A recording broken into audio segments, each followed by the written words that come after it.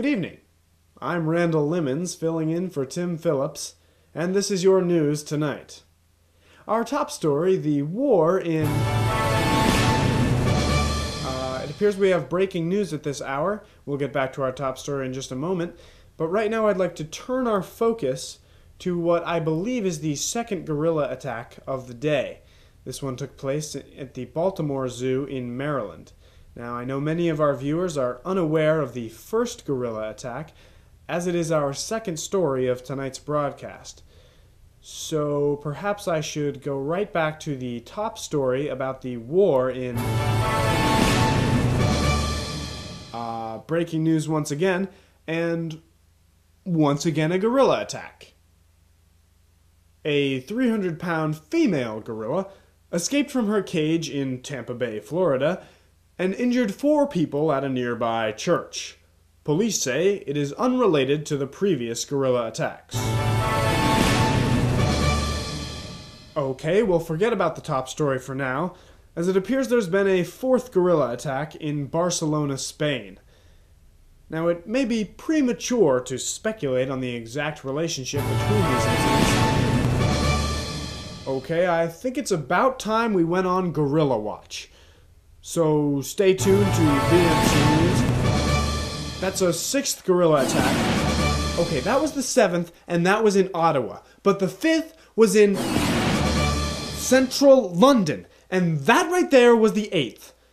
Understand that these are different gorillas. They shot the first gorilla. He's dead. These are all different gorillas in all different cities, in all different zoos. Okay, that one was in an aquarium. That's 9 guerrilla attacks in the past 5 minutes. Can we get a gorilla graphic, please? I know we have one ready for the second story about the first gorilla attack, which I haven't reported on yet.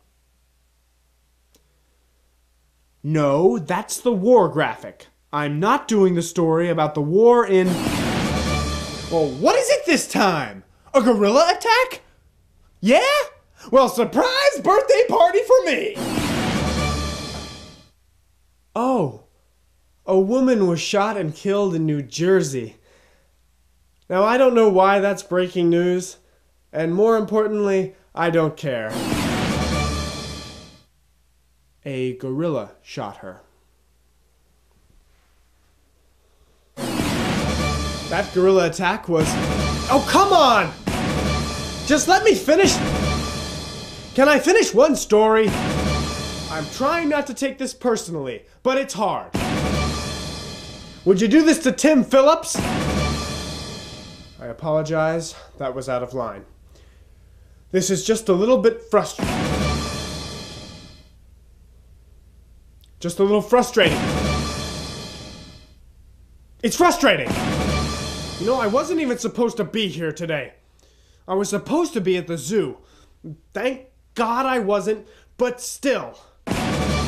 Breaking news, a polar bear was attacked by a gorilla. The polar bear's mother obviously had no comment. This is BNC News. When a gorilla kills you and your family, we'll be first on the scene.